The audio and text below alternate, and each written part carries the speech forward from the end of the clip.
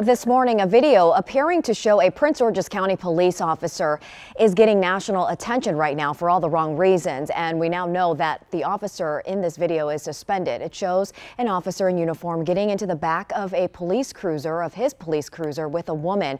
Randy Ayala is following the story for us and joins us live from police headquarters in Upper Marlboro. Randy, so many questions still about this story. What are you working to confirm this morning about this viral video?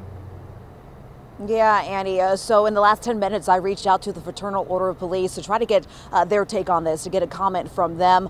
We also don't know who the woman is in this video. Police have not identified her as of this morning. So those are some of the things we're working to get you answered today. As you mentioned, that officer is suspended. Police did confirm that is Francesco Marlette, and he is suspended while police continue that investigation. Let's go ahead and show you this video that's garnered millions of views online. It was taken at South Lawn Park in Oxon Hill. You can hear kids playing in the background at this park. Now, the officer appears to wrap his arms around the woman's waist and kiss her on the head before getting into the back seat of his cruiser with her. Sources say this officer was suspended for 30 days back in May, but at this point, police have not given any details regarding why. So that's something else we're trying to get confirmed today, exactly why that officer was suspended before. Now, this viral video prompted others to share a similar situation that happened at another Prince George's County park. A woman exits a silver car that seems to be similar to the vehicle seen in the first video. She proceeds to get into the back of another Prince George's County police officer cruiser. Now, one woman says this video shows this officer's complete disrespect for the community he's supposed to be serving.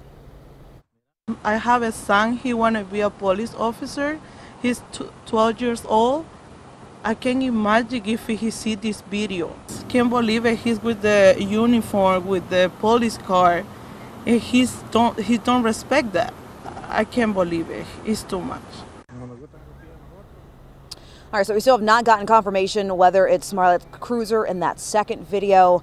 Today we'll be reaching out to the Fraternal Order of Police to try to get a response. I did that this morning. We'll continue pressing for answers as the day continues. We do know that Prince George's County Police have suspended this officer and they will continue this investigation. Once we get more details, we'll be sure to share this along with everyone. I know a lot of people all over the country right now following this story. Annie?